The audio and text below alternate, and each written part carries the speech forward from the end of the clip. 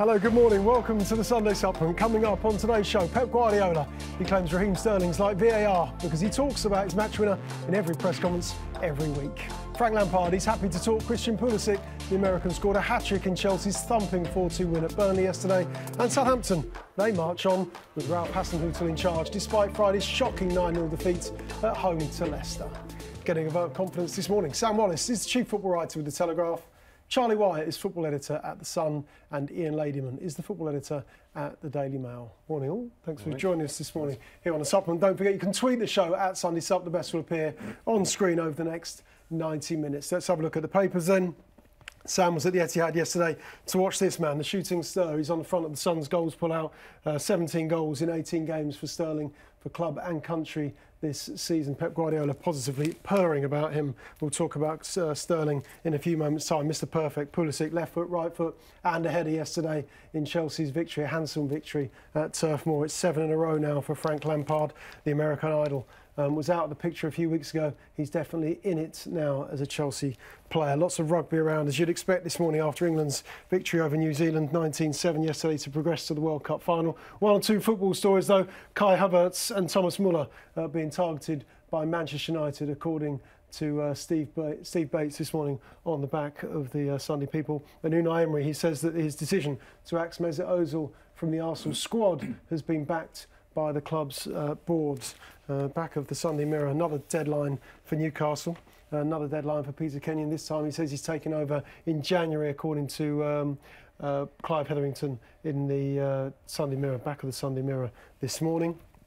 The Sunday Telegraph, Sam's paper. We'll talk about Tottenham and Liverpool in part 2 of today's programme. But Tottenham continue to slip, according to Sam Dean. Liverpool stroll on to another level. They both won in the Champions League very comfortably in the week. They meet today up at Anfield. Graham Souness in the Sunday Times, his hard-hitting column, and it is a hard-hitting column today. The game's become a burden to Dele Alli. What next for the Tottenham forward? Why have I not progressed? We'll talk about him in part 2 of today's programme. But as it was such a magnificent day in the World Cup semi-final yesterday, I know you watched it. I know you're looking forward to talking about it. We're here to talk football, but I know you watched it yesterday and you were particularly impressed, of course, with the manner of England's victory. I think it was a brilliant performance. I think it doesn't matter what sport you're into or what kind of floats your boat. If you see an English team play like that against one of the world superpowers, then you've got to be impressed. And I think most of us around this table, most of us are professional, will be trying to watch the final next Saturday morning. I absolutely will. Charlie, I know you had a busy day yesterday. Did you watch it? Because you were at the... I did, you watched some football yesterday as well. Yeah, watched some football in the afternoon. Good. Sam, you at the Etihad, making your way up there. Talk us through the manner of the performance and, in particular, one man, which is Raheem Sterling. Hat-trick in the week against the Italians, Atalanta, and then just continued his good form yesterday. First real opportunity he gets at the start of the second half, scores. Yeah, he was outstanding again. I think it's becoming the norm, really, and Guardiola doesn't make many jokes in his post-match press conferences, but he was in the mood for it yesterday, and he said that, as you said earlier, that Raheem crops up as often as VAR does because he's such a major focus for what City do. One point that Guardiola made was that he felt that the first half Sterling set the standard. He didn't feel City were up to their normal standards before the break, and it was him that drove them on. And he scored 20 seconds into the second half. I think, you know, as far as Raheem's concerned, it's becoming such a regular occurrence, sort of totting up his goals and his assists. He's on the long list for the Ballon d'Or. It was very interesting because Guardiola sort of runs out of superlatives. It's always interesting to hear the other manager talk about him. And Dean Smith picked him out, and he said one of the things that he says, look, City will hurt you all over the pitch. They're extremely good in. It's just this comment he made about anticipating where the ball will drop, and I always think that's part of the Guardiola way. Football is full of 90 minutes are full of so many random events. You know, loose balls dropping here and it's spinning off and a bad touch, and that the kind of what Guardiola seems to be doing is crushing those sort of uncontrollables until they're just a very small part of the game. They control, and Dean Smith said that. He said the funny thing about City is they seem to know where the ball is going to drop in the most random events. And Sterling, he said, is the ultimate player for hurting you in behind. And he said there's two things about him. He's so quick, obviously, we know, when he goes in behind. We see that so often, him just appearing behind the fullback, running onto a little ball from one of the Silvers or Kevin De Bruyne. He said, but the other thing he can do is stop. He can be at full speed and almost just slam on the brakes and then cut back in. And clearly he's in great form. Or his whole career has taken off, has gone to a different level. He's being courted by the great commercial giants, who we've Which seen. you've written about, haven't you? Yeah. So his boot deal is up for renewal at the end of the season. There's all sorts lining up to be his new endorsee in that way. I think he's just signed a deal with Gillette, who famously Beckham and Henry were. So he's clearly in terms of what he's doing on the pitch and his profile around the world, he's one of the great stars of the game now. And the question is, how long can he stay there? How much can he win? Yeah.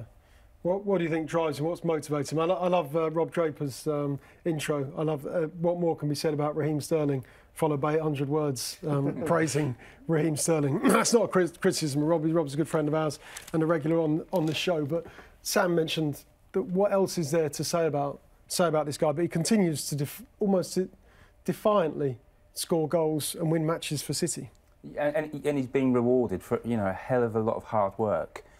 He's obviously born with a natural talent, but I think we've got to appreciate that he's worked so hard on his finishing. Before Liverpool played Barcelona, Luis Suarez did a really good interview with a couple of the papers, and he mentioned Sterling, and he did sort of say how at times bad his finishing was in training, and it was an area that he really had to work on. Obviously Suarez, incredible striker, natural talent.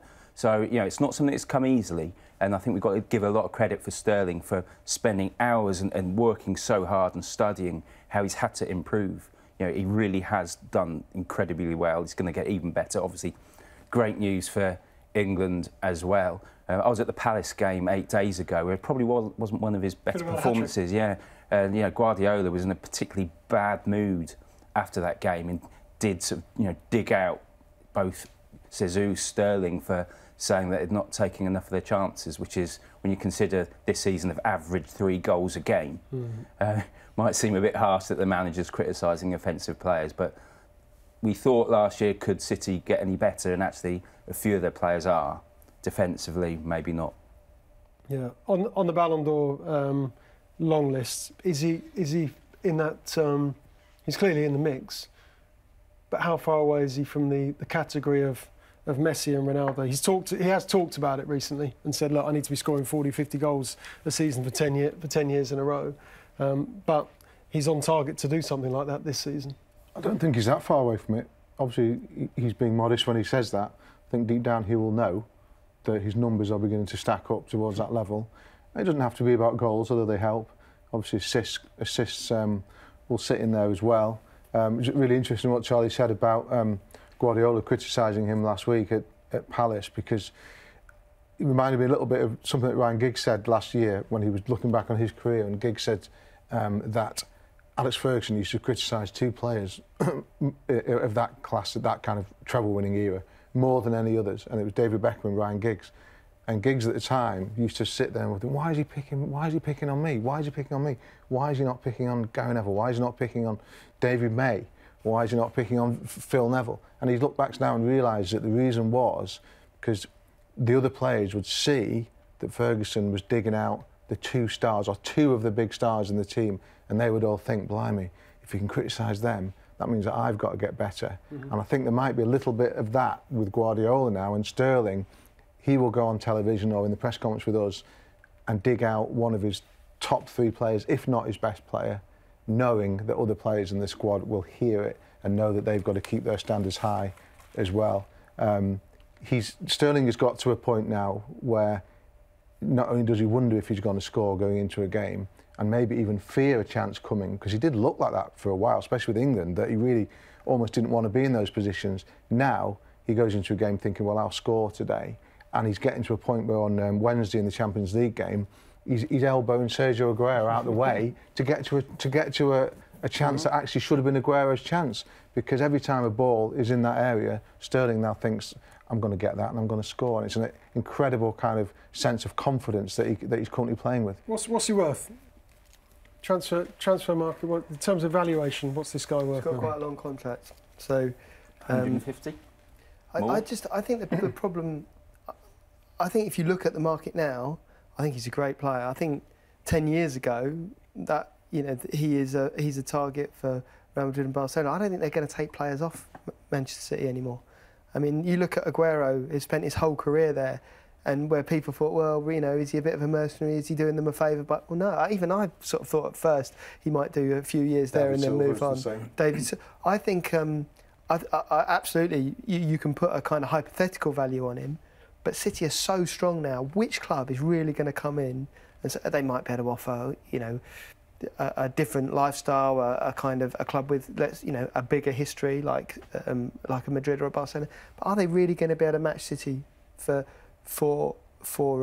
transfer fee and for wages? I'm just not sure they can anymore. I wouldn't be against him if he did do that. Part of me thinks it'd be quite good to see him go and have a go, not for financial reasons or anything like that, just to go and play somewhere else and abroad, one of the big super clubs abroad, and see how he does it, because it's been a while since we've had an opportunity to watch one of our top players go and do that. Also, I mean, you think he signed his last contract about a year ago. He's done so much since then.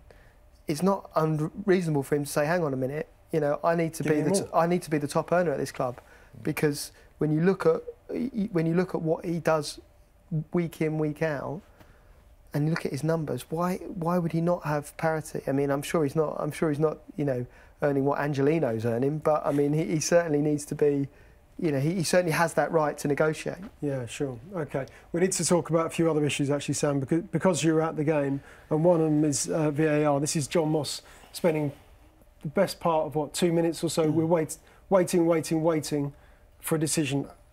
How did you think he handled that moment? This is David Silva, this is Raheem Sterling, the offside.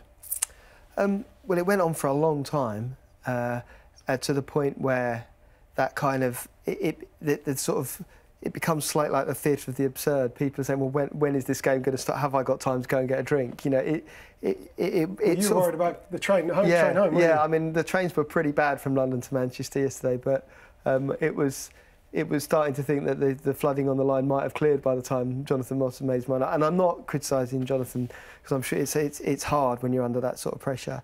But I mean, it was the classic case of the video was not conclusive.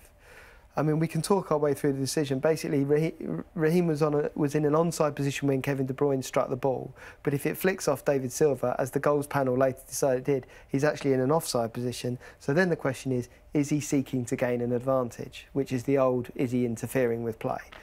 And, I mean, Dean Smith was very much of the view that he was. He sort of twisted kind of dexterously out the way, so the ball went past him. Yep. But it kind of felt like it did affect Tom Heaton's judgment of the situation, and I think Villa had a very, very strong case for that goal to be disallowed. The funniest thing about it is that David Silva then gets awarded the goal, and the explanation is that the goals panel is completely different to the VAR. So, but they both come under the aegis of the Premier League. Yeah. And people said that VAR would sort out all our problems, and I'm afraid it just hasn't. We've got some more to talk about a little bit later on as well. Another issue at City is John Stones. Played yesterday, started yesterday, and we had that situation earlier in the week when Pep Guardiola was remonstrating with Stones coming on as a substitute against Atalanta, basically because he wasn't prepared, wasn't ready, and pretty critical of, and understandably so, about one of his own players not being prepared to come walk onto the pitch. Yesterday said, you're starting. It's been a frustrating spell for him, hasn't it? And it's been very frustrating for Gareth Southgate as well. We're not blessed with too many decent centre-back, right-footed centre-backs, as we saw in the last international, where, because Joe Gomez equally is struggling massively.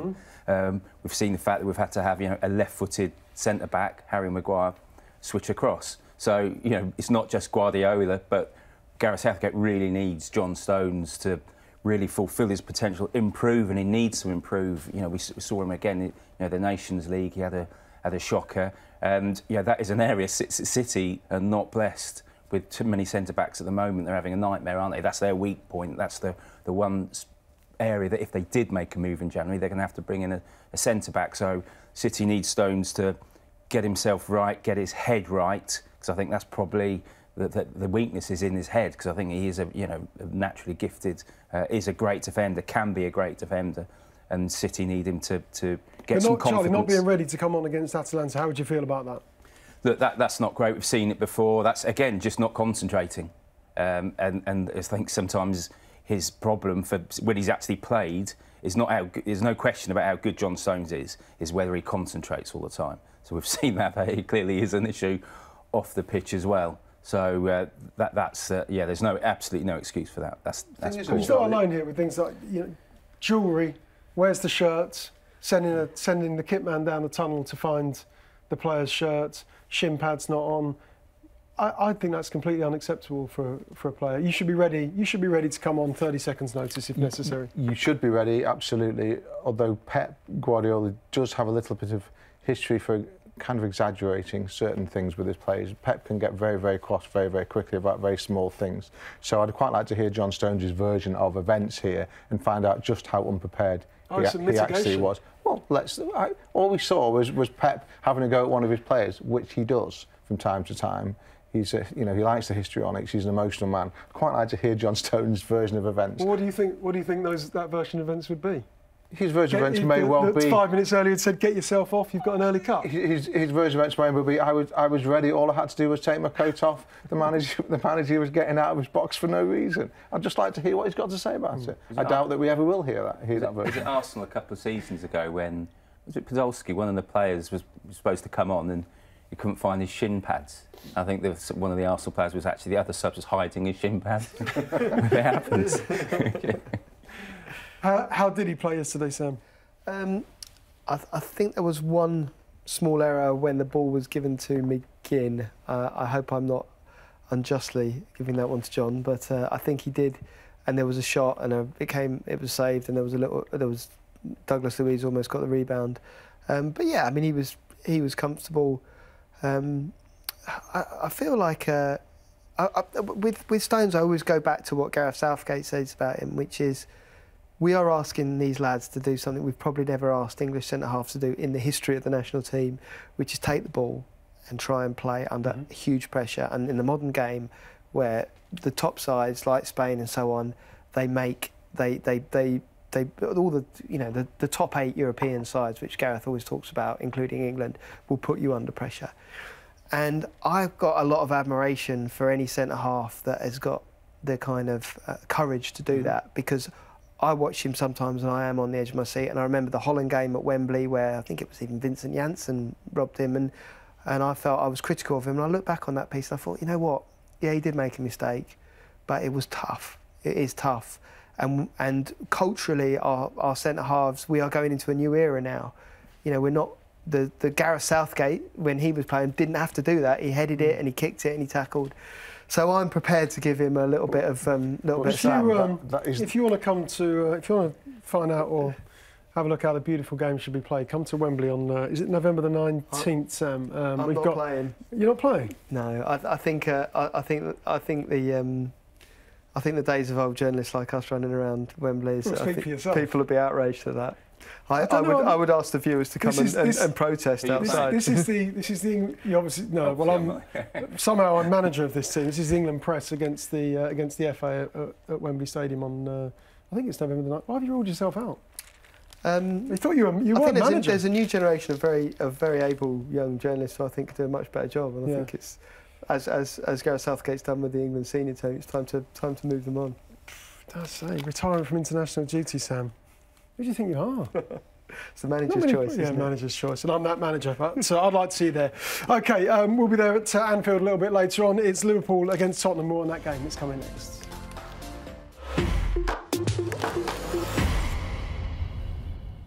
Welcome back. Liverpool-Tottenham this afternoon at Anfield. Let's talk. Graham Souness has highlighted Dele Alli in his column this morning, Charlie, in the Sunday Times. He says the game's become a burden. Dele Alli needs to look himself in the mirror and ask, why have I not progressed? He's back in the Tottenham team. It's taken him a little bit of time to force his way back in. I suspect their poor form might be one of those reasons. But Graham, in his Sunday Times piece this morning, says 2 years ago he thought Dele Alli would be a superstar, but the point he makes in his column this morning is he hasn't really kicked on, he hasn't really progressed, and he's not a superstar. What are your thoughts on the progress of Ali's career? Well, for a start, he's absolutely spot on. And I remember, 2 or 3 years ago, Tottenham fans used to debate, which player, Ali or Kane, which is the best? Which one would we really, wouldn't want to lose? They wouldn't want to lose either of them, obviously. And the difference between how, Kane has been consistent and, so professional and kicked on, where Dele Alli shouldn't just be, one of the best players in the Tottenham team. He should be one of the best players, most effective players in the England team, because he's such a talented player. And we've known this for so long. But his form and his attitude at times is a worry.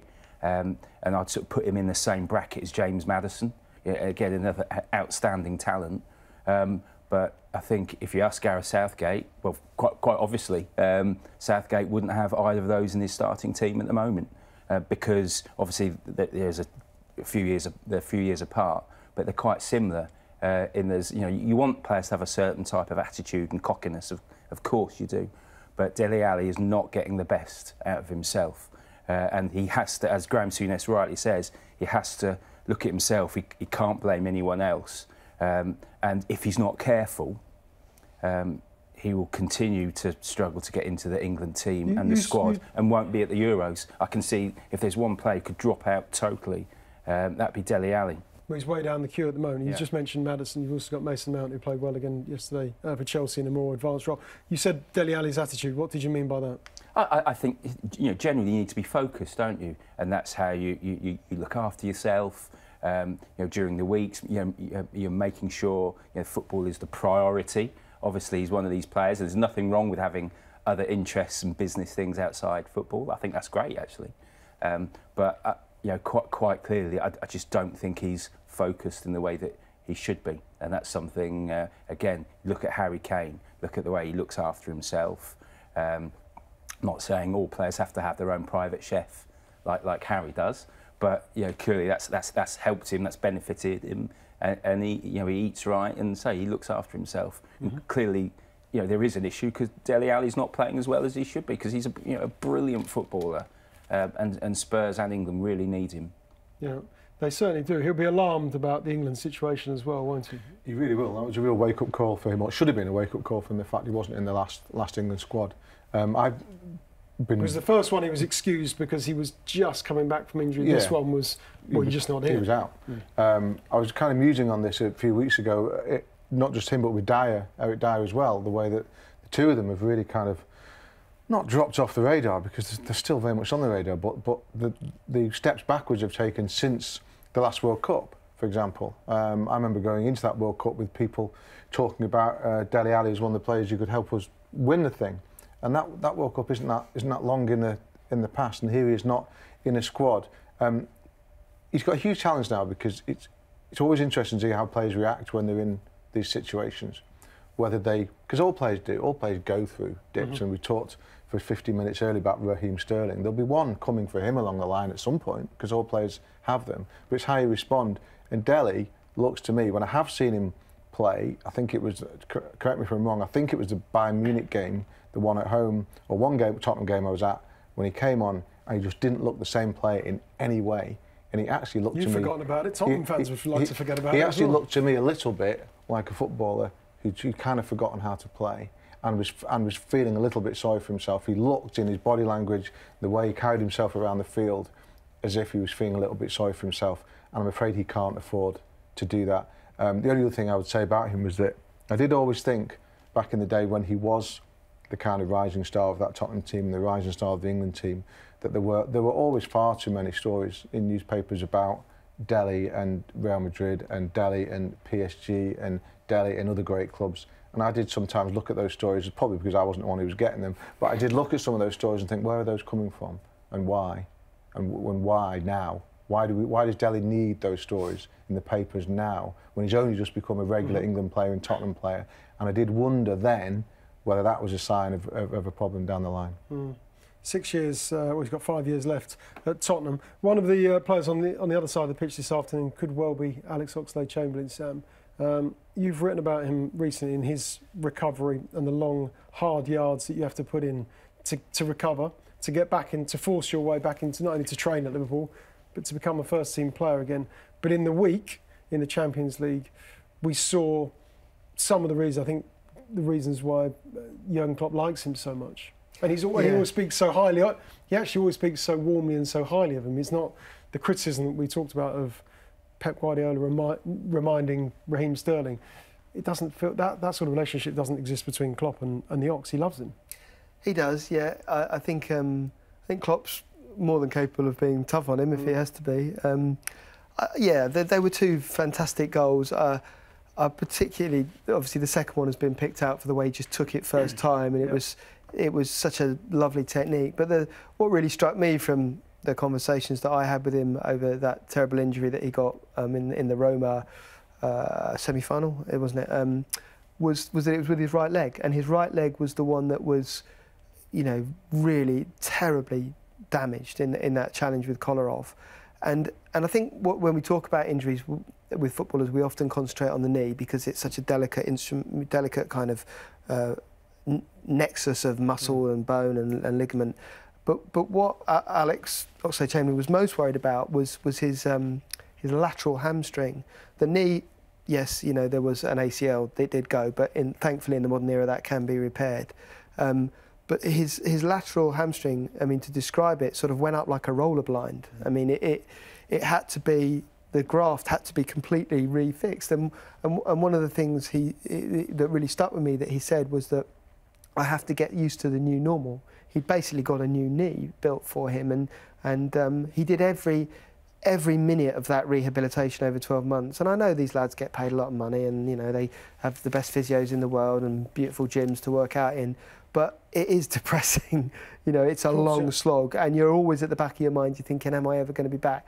And the way he stunned that ball, the way he struck it, that just said to me, that right leg looks perfect. And I'm sure, he's very philosophical. It's small steps, but it looks like the new normal is going to be just fine. It's going to be like the old normal, and that's great. That's really good. Yeah, good for him. Good to see Alex Oxlade-Chamberlain not only back in Liverpool shirt, but also playing well, scoring goals as he did in the Champions League. You were there for that game as well, Charlie, in the week.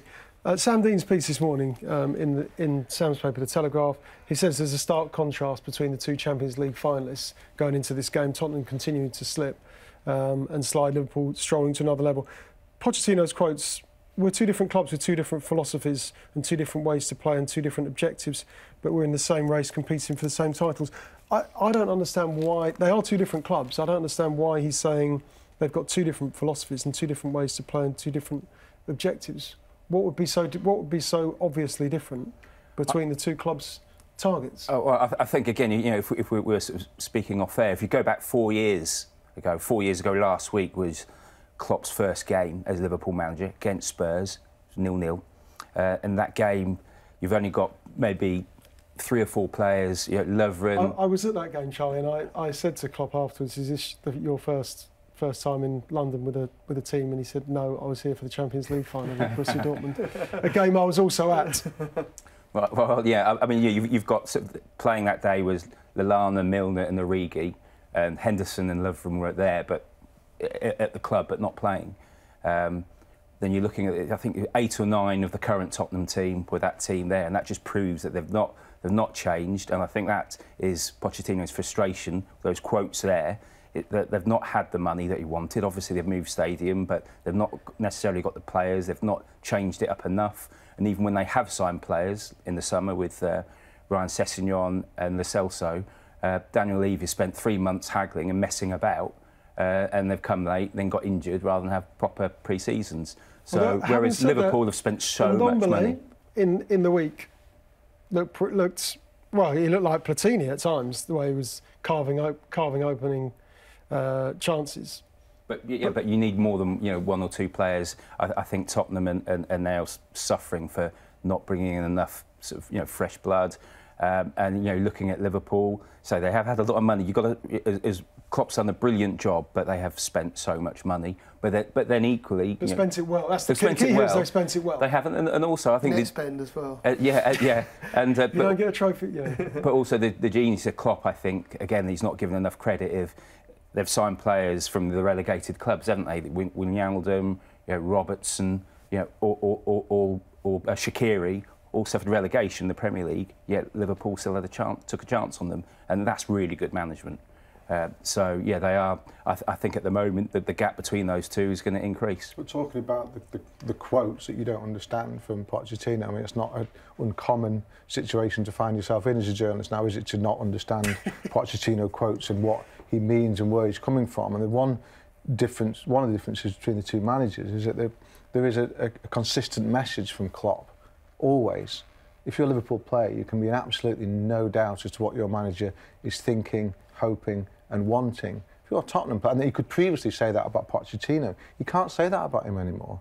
His message is so inconsistent, and players want consistency from the manager. They want consistency of tactics and routine and selection and message and philosophy, to use that awful word, and Tottenham players don't get that from Pochettino anymore. One minute he's talking about signing players in January, the next minute he's saying that he can't sign players in January. One minute he's criticising the kind of feeling inside the squad, the next week he's saying, oh no, everything's fine inside the squad. Now he's saying that the Amazon documentary is going to affect the team, even though he signed it off. And I think Pochettino has to take a certain amount of responsibility with the fact that one of the reasons, apart from the performances on the pitch, that Tottenham looks so directionless is because of the way he's leading at the moment in public. Were you convinced? We were both there on, it's going back a few days now, Tuesday, wasn't it?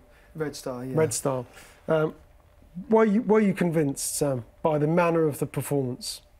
The results and the performance and the attitude? Were you convinced, OK, they're back?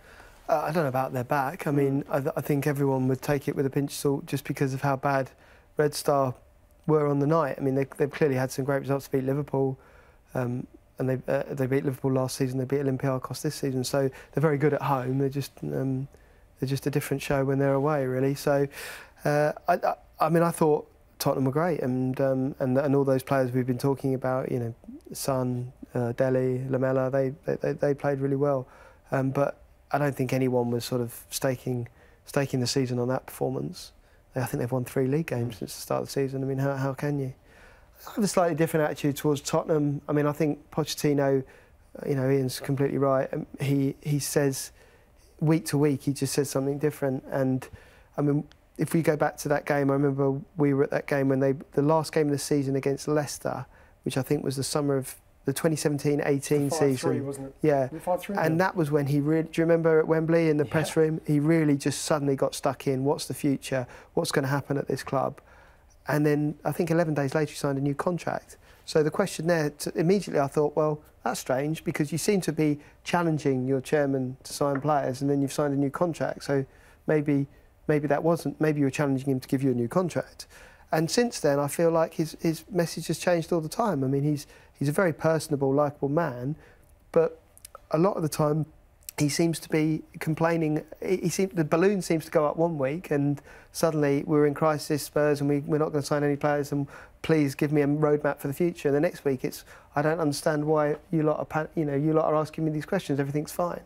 So Ian's absolutely right, that consistency of message and more importantly, the relationship with Levy is just, you can't figure it out. One moment they're going on a sort of kind of boys' trip to South America and the next minute they seem to be at odds, whereas Klopp with Fenway, they just seem to be hand in glove, really. They really, it's one message on recruitment, on staff, and that contrast is there for everyone to see. Yeah. OK, we'll see how they get on this afternoon at Anfield. Let's just quickly go around the table. I think on the prediction of a scoreline, because I think Dele Alli is now destined to score the winner this afternoon. Ox will put Liverpool in front. Dele will score 2 in the second half. What's going to happen, Charlie? I think Tottenham actually might get something today. Draw. 2-2. I think a sort of a reassuring performance from a Spurs point of view, but a Liverpool win. Yeah, it feels like Liverpool need to win after Manchester City's fine result yesterday at home to Aston Villa. OK, we've been talking about superstars this morning. We talked about Sterling, we talked about Dele Alli, we talked about the Ox. Next up, Christian Pulisic.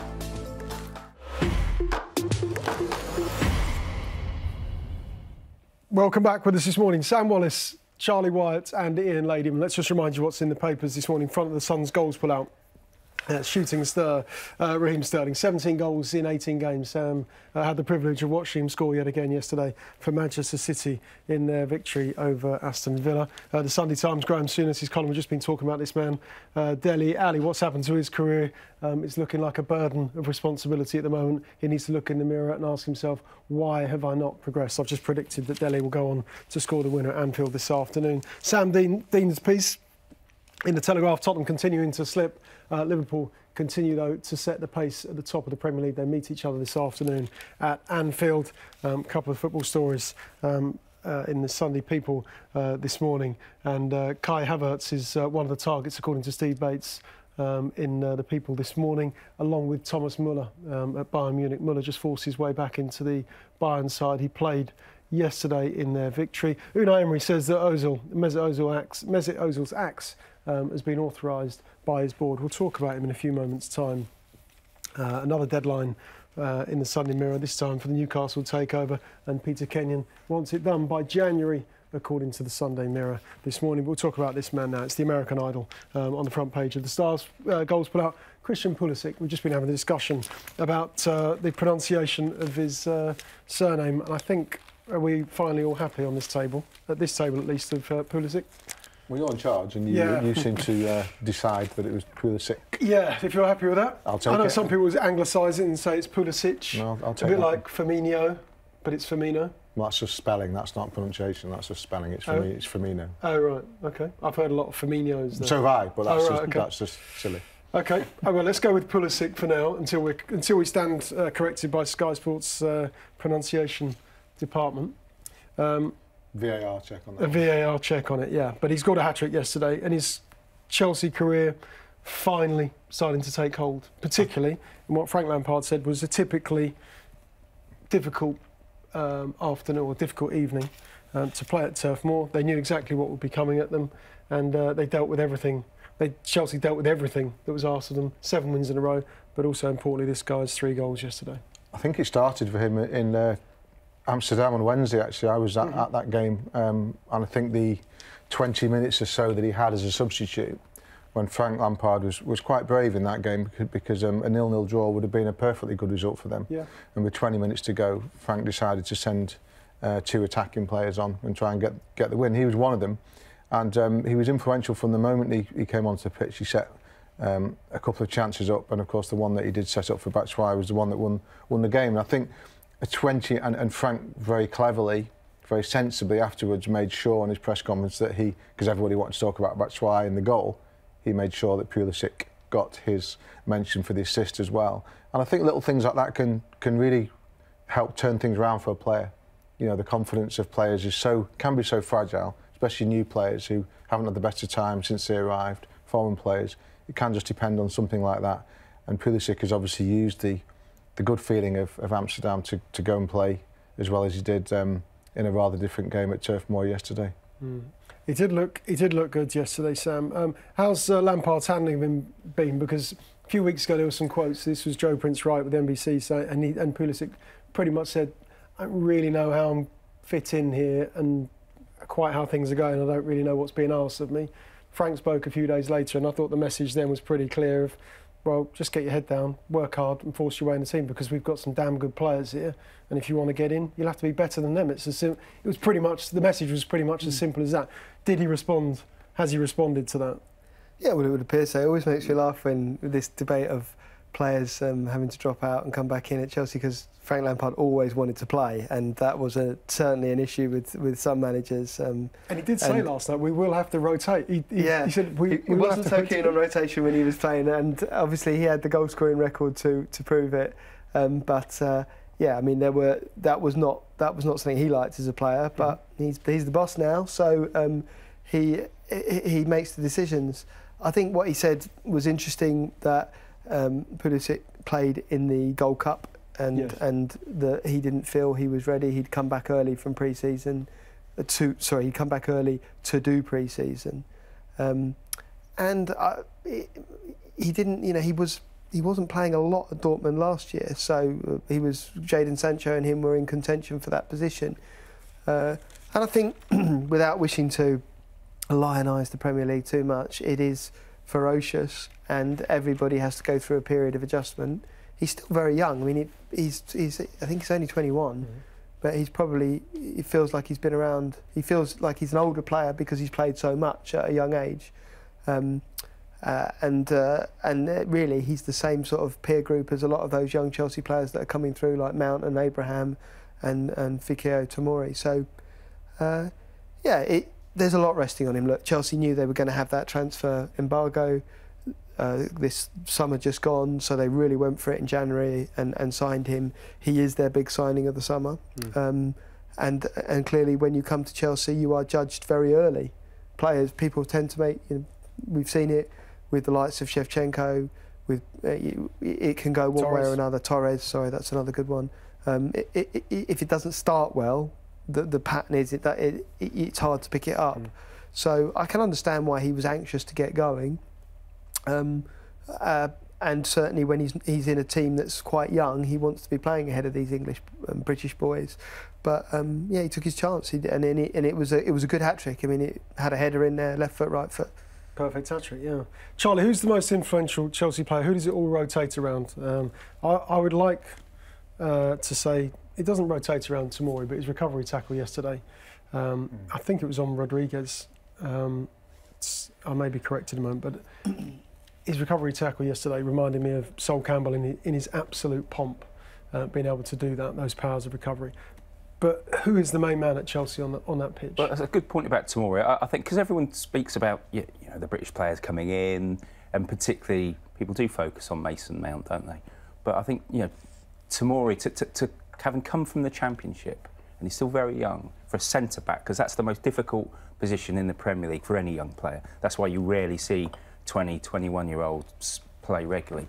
For him to do that and have that character, and the ability and the awareness and the strength, I think in many respects is the Chelsea story of many good Chelsea stories this season. So that's why he, of course, got called up into the England squad, didn't he?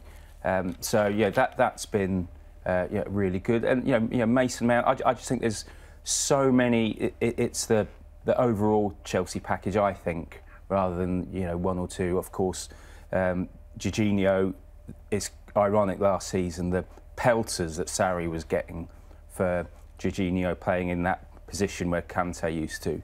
Now this season, the same. Lampard obviously agrees with Sarri. The Chelsea fans have gone a bit quiet, haven't they? Yeah. And Kovacic is coming in as well. Lampard is getting the best out of lots of players, not just one or two. And equally, that's given him this brilliant position of having a player like Pulisic and not having to play him throughout the first few months to adjust. I'm sure Pulisic, as Sam said, doesn't like it. But I've not come across him by all accounts from some colleagues. He is a bit chippy. And obviously, Lampard's been able to put him in his place and said, you've got to work hard, you've got to be patient. These youngsters are in the team for a reason. Yep. And it's worked quite well. So as a result, maybe they're going to get even more out of Pulisic around this time because he's had to be patient. He's got used to his team.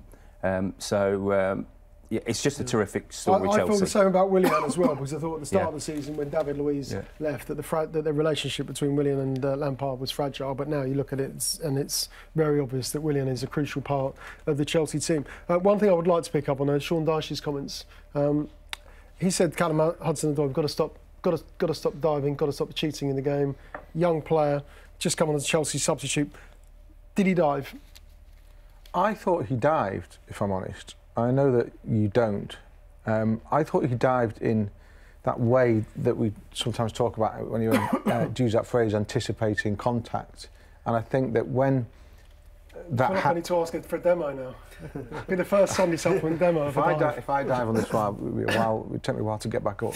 I think he it was one of those where you go into the box, you think, oh, I'm going to get fouled here, I'm going to take the contact and go. And if you do that, you'll get your penalty, and you'll get away with it. We were talking off air earlier for viewers of our age. I was talking about the Lineker penalties against Cameroon in 1990. He got 2 of them, and you could argue that he probably died for both of them, but the contact came and he took it, he went down, we got 2 penalties, we got through a World Cup game.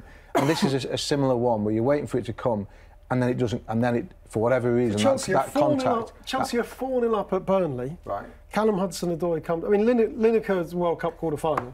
Callum Hudson-Odoi. Chelsea are 4-0 up at Turf Moor. So. Does he need to? Why does he need to? I'm not inside his head. I'm not inside his head, mate. So I don't know whether he meant to dive or not. Only he knows that. Okay. You asked me, do you think he dived? I think it looked as though he did. Only he knows. It looked as though he did to me, and I think he did so because he was anticipating a contact that didn't come. You think he got nudged in the back, because you mentioned it earlier. You think he got nudged in the back. I didn't see that. I think he thought contact was coming and he decided to go with it, and it never came, and he ended up looking a little bit foolish. That is my view. I don't know why he did it. Charlie, you? Yeah, I totally agree with Ian, just because there was contact, and I mean more than ever now. And it doesn't, it does annoy me. Players, and it's been happening for a couple of years. Not just the Premier League, but it's worse than the Premier League, than the Championship, League One, League Two. Is players, as they're going down, are looking at the referee, and they know where the referee is, and that I'm thinking. So yeah, they're twisting their body, looking at the referee for him to award the penalty, and they've not even hit the deck. And that invariably is someone that is obviously looking for the penalty because he's looking for the ref. And there's a real inconsistency here, and I'll point this not at us but more at the kind of ex-player pundits on the television. A lot of them will often say, when the contact does come, they'll say, oh, he's been really cute there, that's really, really clever play, really clever play. No, it's not, he's still cheating, he's still cheating. The contact doesn't come, oh, he's dived, he's a disgrace. I'm sorry, there's no difference between the two. If you go down intentionally, whether it's under contact or not, you're diving, you're cheating. So you're right behind Sean Dyche. I think Sean makes... We sat alongside him in his press comments for the next game. Sean often goes into these kind of little rants about it. I'm not sure that they're always best timed, by the way. I'm not sure they're always best timed, but I kind of see his point. Yeah, OK, fair enough. Good stuff, guys. OK, next up, we better talk Mesut Ozil. Also talk about Southampton, their 9-0 defeat at home to Leicester on Friday night.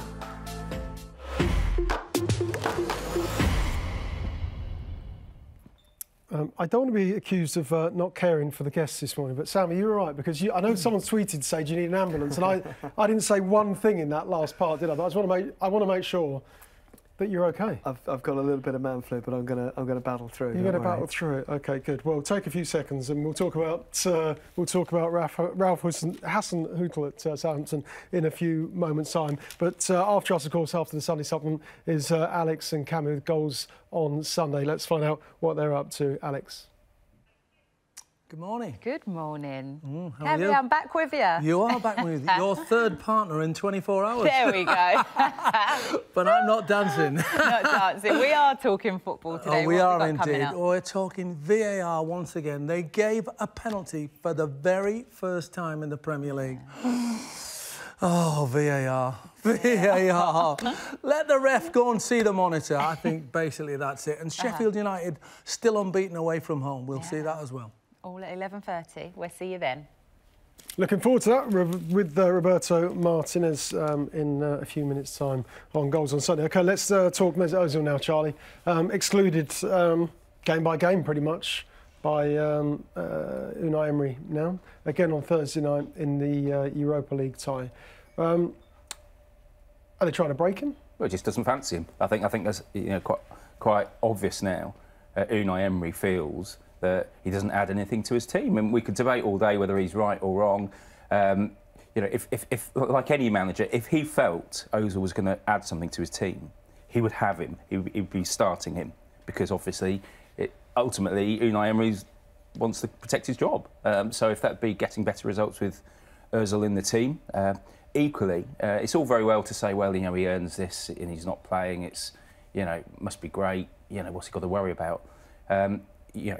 I have a lot of sympathy for Ozil in that, psychologically, any footballer, this must be doing quite a lot of damage to him, because it must be very, very difficult. Of course he wants to play. He did an interview a few weeks ago saying that. So that could have quite a long-term impact on Mesut Ozil, I fear, even when he does eventually leave Arsenal. Who's going to take him is the big issue in terms of his wages, and still got a couple of years left. So I think we've got to be aware of that as well. That obviously Ozil has made some big decisions in his life. One of those decisions, Charlie, was on Twitter, social media.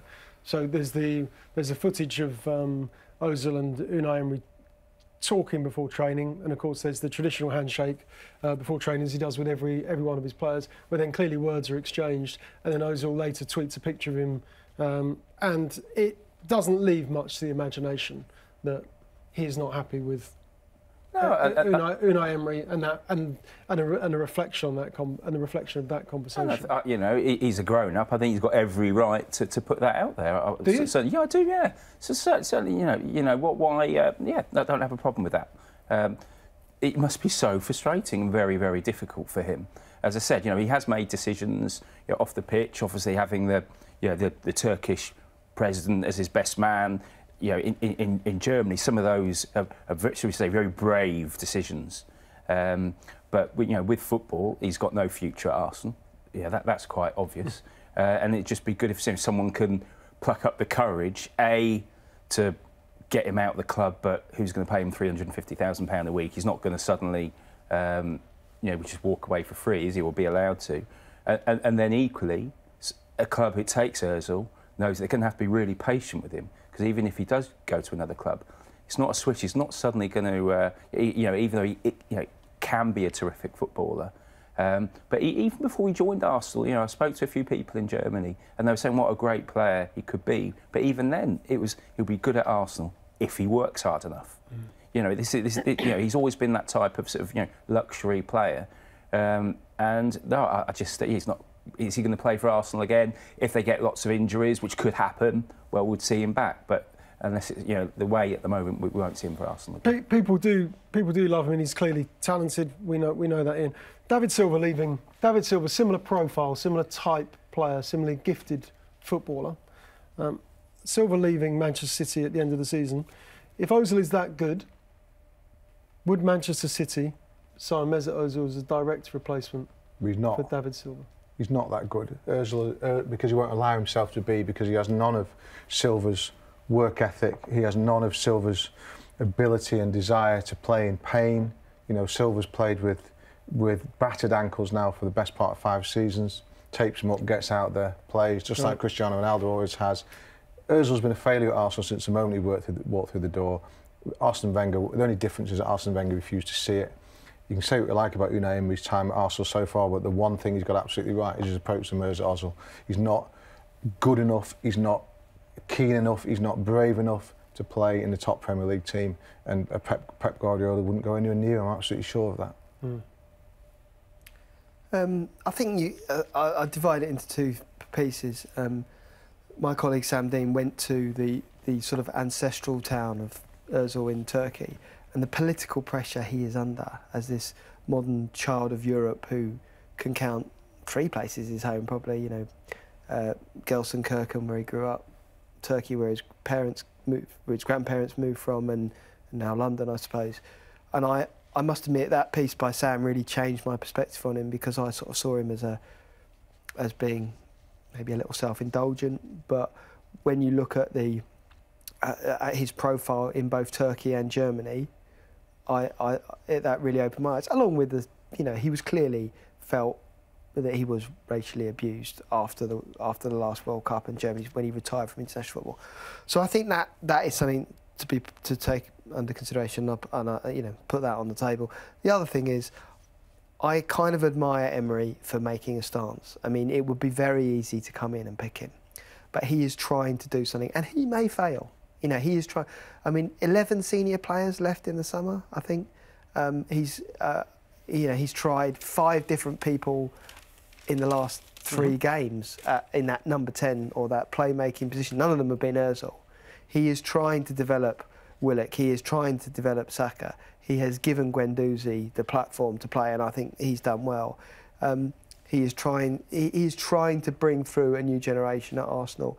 He's got a plan. It doesn't always work. It may not work, and it may not work for lots of reasons. He is not a Klopp personality. He's not a Pochettino personality who's got that charisma to dominate the room, and that is important in the Premier League.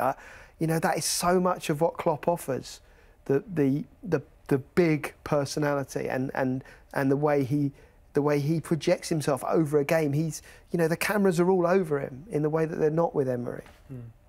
But he's trying to do something, and I can see clearly watching this week there are massive frustrations, and it feels that it's on that watershed where it could go either way.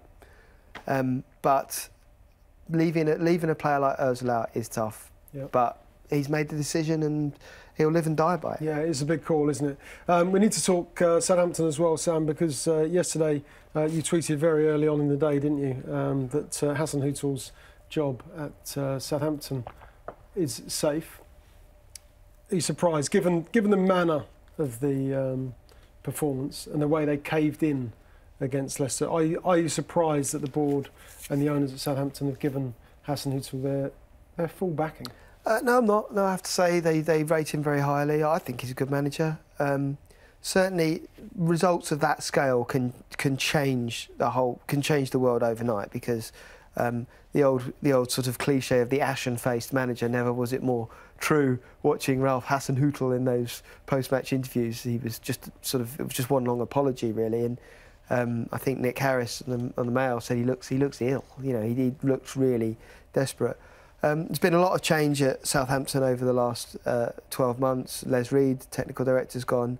Ralph Kruger, chairman, has gone, and their director of football operations, Ross Wilson, left last month. He's gone to Rangers. So they've got a new chief executive, Martin Semmens.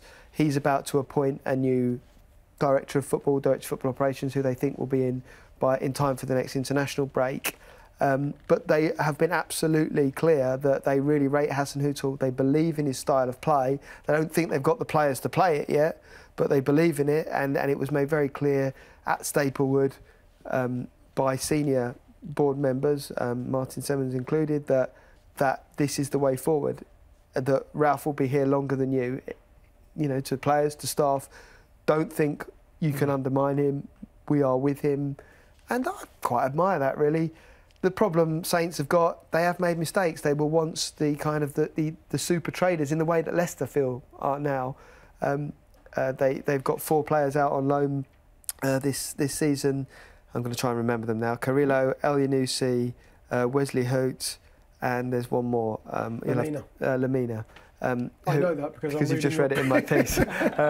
So that's about 65 million quid's worth. Yes, they've been mistakes. They tried to sign James Maddison. They were really close. Some say he was in the building. I couldn't comment either way, but you know, that's what some at Southampton will say, and changed his mind and went to Leicester. The following summer, they wanted to sign Harry Maguire from Hull. He went to Leicester. So I kind of feel like Leicester have sort of replaced them in that, you know, that really smart traders who buy cheap, sell big. But they're in the relegation fight. They're in the relegation zone, so the priority will be survival. Yeah. But astonishing performance by Leicester on Friday, even though it was against 10 men when Bertrand deservedly got a red card. It wasn't a red, Ash. It absolutely wasn't a red. No, it was an appalling decision. It was a bad decision. Yeah.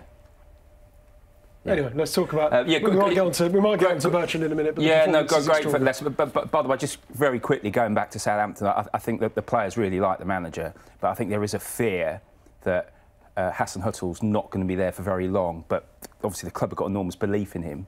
But I think they're getting the impression that if there's any job come up in the next few months or next summer, he's gone. And I think he really is rated. So I would be amazed either way now. Whether if Hasenhüttl's still manager of Southampton, you lose 9-0 and your reputation gets enhanced. Absolutely. This is but look, what phenomenal. Yeah, exactly. But what incredible result. Away from home as well, and pleased for Leicester, pleased for Brendan Rodgers, because again, I think he's a terrific manager. I think there are supporters of other so-called big clubs that would have sneered at the fact, or were sneering at the possibility, had he have gone to, say, for example, Arsenal, chosen him instead of Unai Emery. I think personally, Arsenal got the wrong man. I think he'd have been a brilliant fit for Arsenal, Brendan Rodgers, and there's absolutely no doubt that he's going to take Leicester forward, and at some stage, having managed two of the biggest clubs in Europe, in Liverpool and Celtic, I'm sure that sooner rather than later another club's going to come in for him, because he's just a good manager. Quick word on Bertrand. I thought it was a dangerous challenge. That it was wild. I thought it deserved. I don't care what minute of the game it is. I thought that was wild. The minute of the game is irrelevant. It was an accident, in my opinion, and it was one of those where if you take a still of it, photograph, put it on the back of the paper, looks like an awful challenge.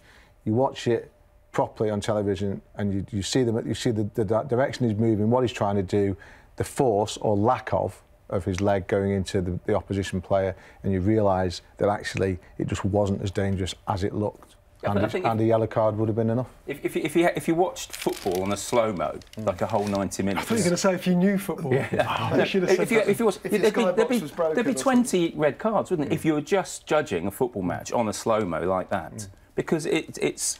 Just like there would be probably 10 instances of players standing on each other's toes in the penalty area, like that stupid one that was given against Michael Keane at Brighton yesterday as well. Yeah. OK, hard-hitting stuff from the boys this morning. Let's hear what they've got to say in part 5. We'll be talking about Norwich playing Manchester United this afternoon. That's coming next.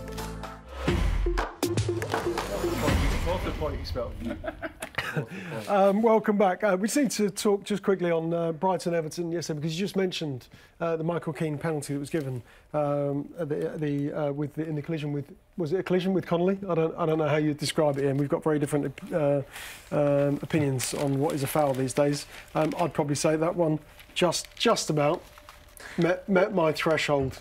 Well, you think it was a foul? Yeah. What I'll say to you is this: if you and I were to stand up in this room now and both stare at the ceiling, and someone was to say to me, while staring at the ceiling and moving around, stand on Ash's foot, I probably wouldn't be able to do it. I wouldn't be able to do it because I wouldn't know where your foot was in relation to mine. Never mind playing in the rain on a wet surface towards the end of a game when players are tired. You telling me that Michael Keane knew what he was doing? You tell me that he knew where Connolly's foot was, and he thought, I'll just stand on it. To borrow your phrase from earlier, I'm not inside his head. Well, I'll tell you. If he was doing it on purpose, he got very, very lucky to find his target. It's impossible that he knew what he was doing. It was never a foul. Right. OK, Everton fans will be happy to hear that. They won't be happy about the result yesterday because they lost 3-2 at Brighton. Big game this afternoon at Carrow Road. Charlie, you're on your way there. It's Norwich, of course, against Manchester United. And it is a big game because Ole Gunnar Solskjaer, after Thursday night's victory in the Europa League, was talking about, well, you need to be on the best. They need to be at their best this afternoon. Norwich, all the checklist, a tough place to play. We know exactly what to expect. Newly promoted side. He pretty much went through the checklist, Charlie. But what sort of game can they expect this afternoon? Well, it won't be goalless. That's for sure. I mean, Norwich drew Bournemouth last week. First time they kept a clean sheet. Really badly hit. They've got one central defender at the club who's fit, and they've had 10 or 11 out some games. So I think United, despite Solskjaer's comments, will fancy their chances. Obviously not won in the league since Palace, February, which is just terrible, isn't it, for any sort of top six club wanting to finish in the top six, at least. So, I think encouraging steps from Liverpool last week. Obviously, totally different game. No point being as defensive, even though they might employ a similar system. So, despite Solskjaer's comments, he'll fully expect to win that game today. Have you seen anything different from the last time you were on, which is, 4 or 5 weeks ago, Ian, when you spoke about Manchester United and the current climate at the club and the culture? Have you seen anything change in the last 4 weeks? No, I haven't really. I mean, in their defence, they do have some injuries of their own. I don't think they would make an awful lot of difference. I noticed that Solskjaer in his pre-match quotes made a lot of the fact that Martial is back. Martial's a decent player. He wouldn't get in any of the top teams. I just don't think that Manchester United's squad has enough about it in terms of ability or mentality to really make an impression on the top end of the Premier League, and I think they're very, very vulnerable at the moment. They are very, very vulnerable. They can't score goals. You mentioned the Liverpool game last week. That was much better by Manchester United last week. It was much better. Solskjaer's tactics were terrific. He did a real good job on Liverpool in terms of negating Liverpool. The fact is, they came out of that game having drawn, and they've had two shots on target. Even though they've played well, they've had 2 shots on target. One of them was the goal, which arguably maybe shouldn't have stood. And then they've gone away in Europe on Thursday, and they've had 1 shot on target, and it was a penalty. And that is the problem at the moment. And I don't see that improving whoever is in the team. And I think that is why Norwich, I don't think Solskjaer will go there expecting to win. I think he'll go there thinking if they come away with a draw, then he'll be okay. Because any team that scores 1 against Manchester United has got a real good chance, because Manchester United don't score goals. Sam? Well, it's an interesting stat in the Sun today, just saying just how young United's squad is. I mean, I know much has been made about Chelsea's, but their average age of their starting 11 is second youngest in the Premier League. Actually, Bournemouth, funnily enough, are the youngest. I think, again, you look at Solskjaer and you giving a game to Brandon Williams midweek. You can see what he's trying to do, and the principles. It feels right, the young players and the faith in them, and even how well Pereira played against Liverpool, and clearly he's kept faith in them. It's just a question of I don't want to say luck, because there are some managers for whom that's never really been a consideration, but you do need the breaks to stay in the job long enough for this plan to come forward. And like Emery, I think, as we discussed earlier, you can see what he's trying to do. It's just whether people can tolerate the mediocrity in the interim before they get there. I mean, that story that we mentioned earlier about Thomas Muller and Kai Havertz. I mean, I know they're short of strikers, but what kind of contract are they thinking of offering Thomas Muller?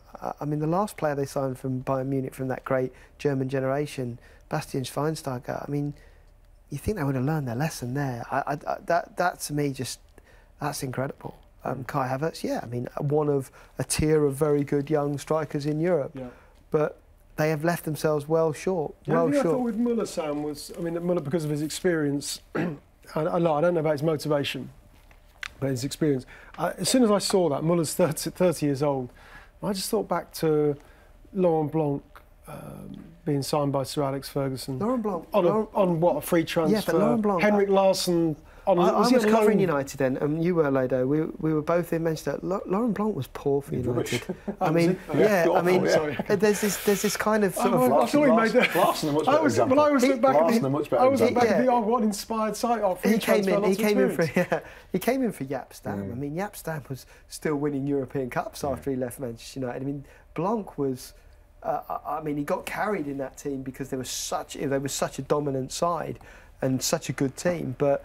That was not a good signing. Laurent Blanc aged about 5 years and 6 months at Manchester United, I tell you. Absolutely. Looked like an exhausted, worn out man by the time his main job was lighting Fabien Barthez's cigarettes, I think.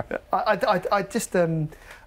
take your point. I just feel. Did he kiss him on the head before matches then? That was when they were winning the World Cup. Yeah, I think that thing goes down well when you're winning the World Cup.